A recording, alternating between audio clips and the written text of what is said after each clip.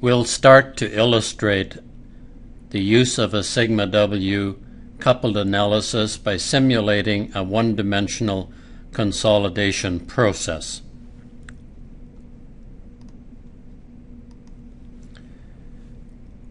In file SIG11, we have a simple one-dimensional column. The column is 1 meter high.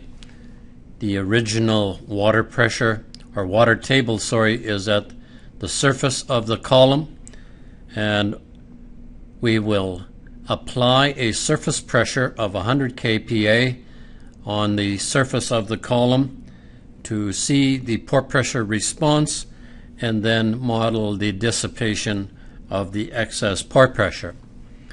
Going then to GeoStudio file SIG11,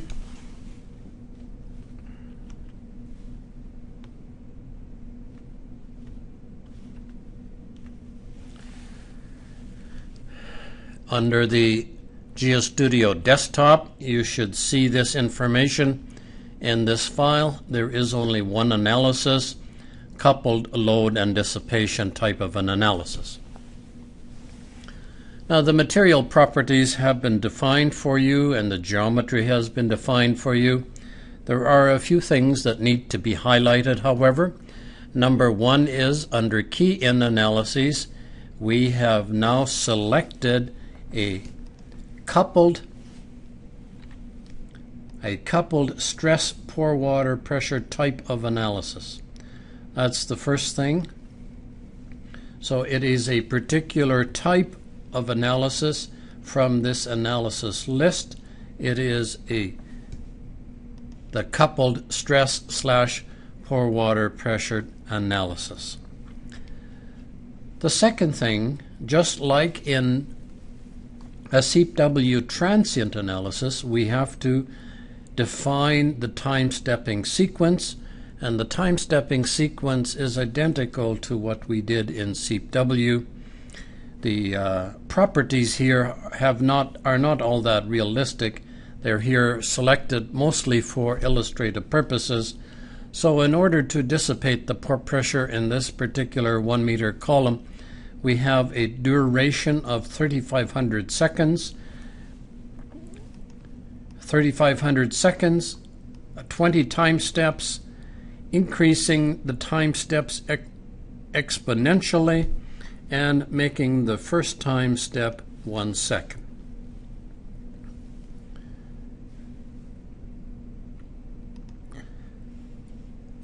One more thing under key in analysis.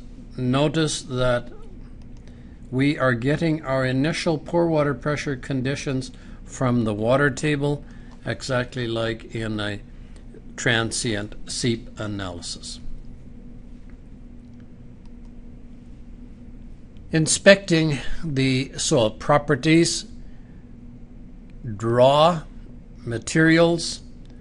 We only have one material, and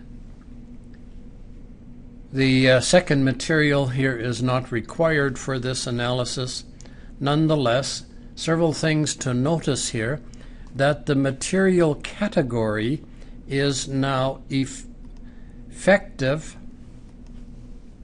The material category is effective parameters with pore pressure change. If you recall, in session 1 we talked about the categorization of soil parameters: total stress, effective drain. Now in a coupled analysis we need to be effective parameters with pore pressure change is the category. We have a Young's modulus that's constant using a linear elastic constitutive relationship. We are not going to use the self-weight of the material in this particular case, but we will use a Poisson's ratio of 1/3, making K0 0.5. And recall that with a Poisson's ratio of 1/3, our m sub v should be equal to 1/e. mv is equal to 1 over E when Poisson's ratio is a third from just a few moments ago. So therefore, M sub V should be equal to 1 over 2000 is equal to 1 E minus 5 1 over kPa.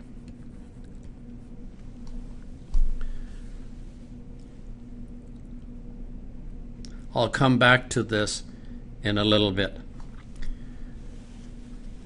Now, the first thing is that when we do now select effective parameters with pore pressure change, we need to define the hydraulic properties. We need to define the volumetric water content function, and we need to define the hydraulic conductivity function exactly the way we did in a transient seepage analysis. The volumetric water content function we are using here is this one illustrated here. Now, it is of significance here that we will be at positive pore pressures at all times in this 1D consolidation simulation, but in spite of that, we have formulated sigma in such a way that in a coupled analysis you must always define a volumetric water content function. Actually, the pore pressure will, in this view, the pore pressures will always be positive, so this portion of the curve will not be used here, but to repeat, we nonetheless have formulated sigma in such a way that you must always have a volumetric water content function for a coupled analysis. However, what I want to draw your attention to here is that we have specified M sub V here as 1 over 2000, which is 5 times 10 to the minus, that is 1 times 10 to the minus 5, or sorry, 5 times 10 to the minus 4 kp, 1 over kPa.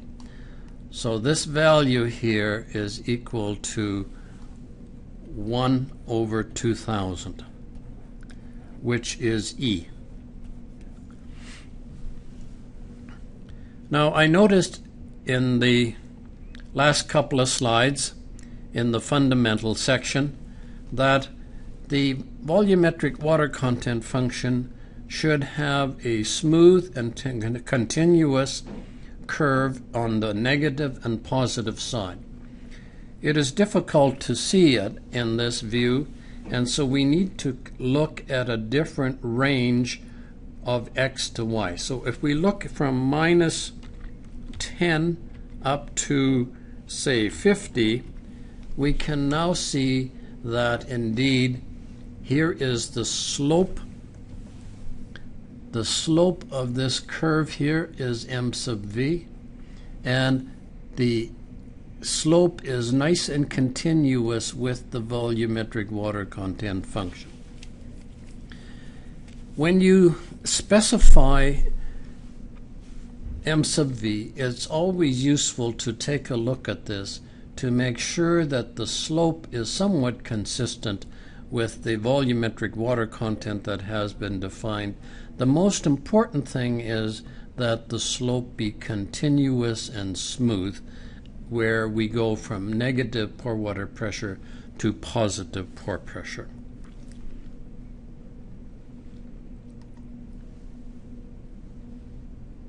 So that is the volumetric water content function. To repeat, we actually don't use the negative pore water pressure portion of the function in this particular example, but nonetheless it is required in a sigma W coupled analysis. The second parameter is the hydraulic conductivity function, and once again in this particular case, and in actual fact, we will only be using the saturated hydraulic conductivity, which is 1 times 10 to the minus 6 meters per second.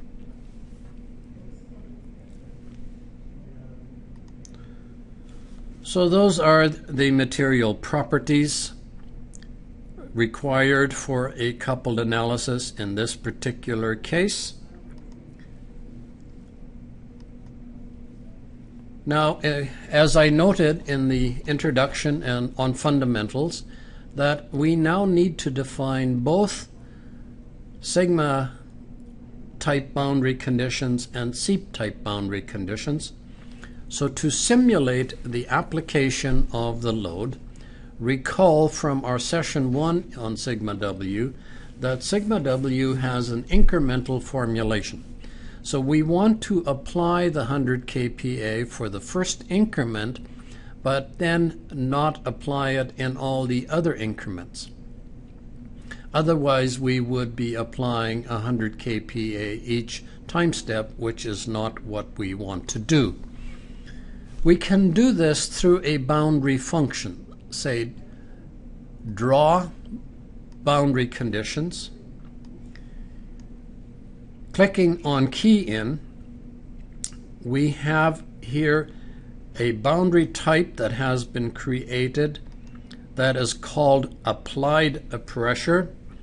We have selected normal tan types category, and we are going to apply the pressure as a loading function.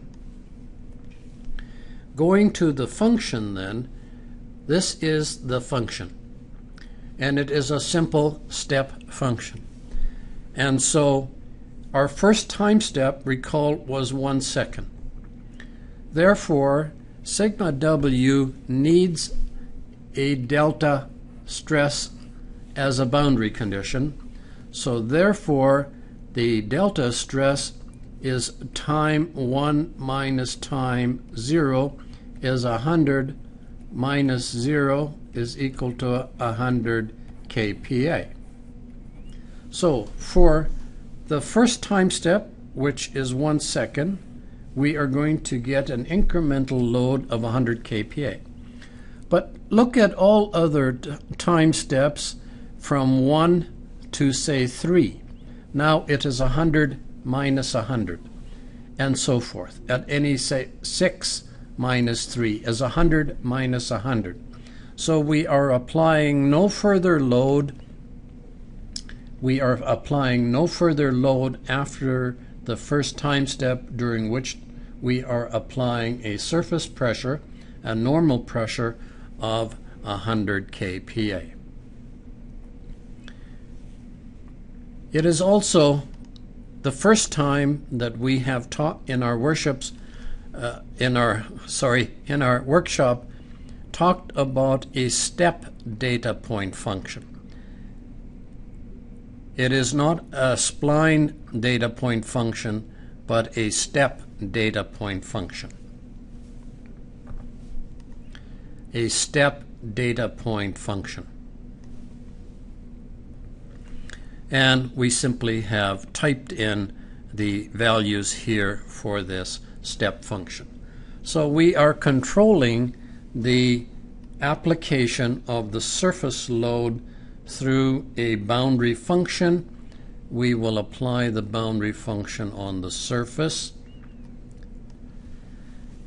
And since we are only one element wide, we only get one arrow. Now we must also apply our hydraulic boundary condition, and we know that the water table is at the surface, meaning that the pore pressure is 0 at the surface. So we have a pressure head of 0 at the surface of the column, so we also have to apply on the line the 0 pressure hydraulic boundary condition. Two types of boundary conditions, sigma type and SEEP type boundary conditions. I believe we have completed the definition. Clicking on verify would suggest that that is true. We can now click on solve and solve this problem.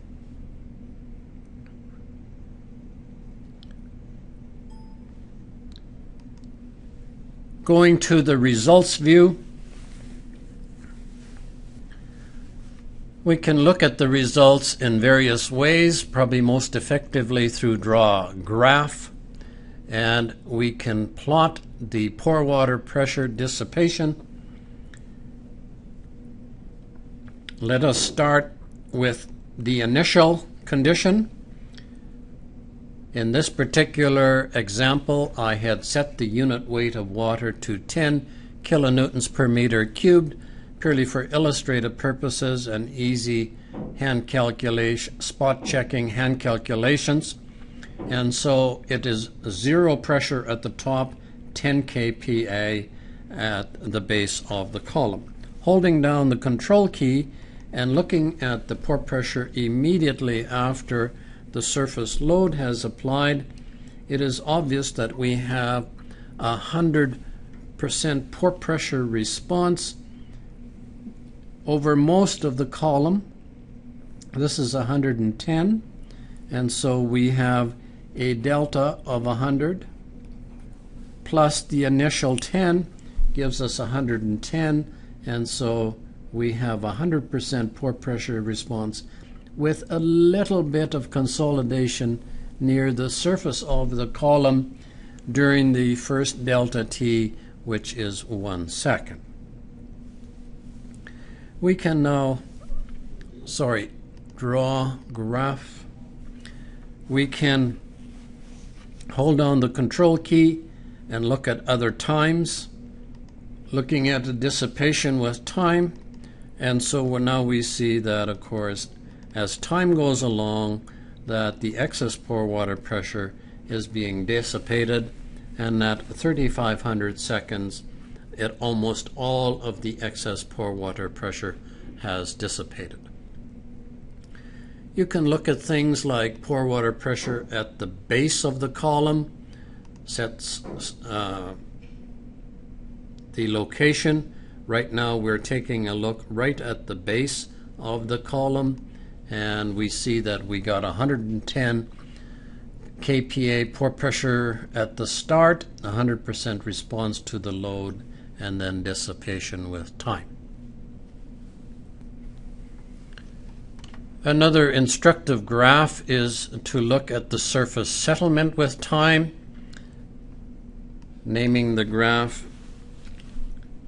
surface settlement. We're plotting displacement. We want to plot the y displacement versus time for all time. And set location, we will select a geometry item, rather a custom location, and look at just one node on the surface and show the graph. And here is the settlement with time of the column. So there's a brief introduction to a coupled analysis, emphasizing the fact that we need to define both sigma and seep-like properties and boundary conditions, and then we can look at the applied load and how the pore pressure dissipates with time and how the soil consolidates as the pore water pressure dissipates.